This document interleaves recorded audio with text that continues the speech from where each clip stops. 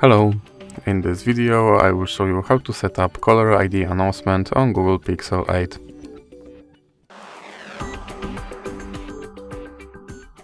So you have to start with opening your phone app, and now click on the three dots icon here, and now click on settings.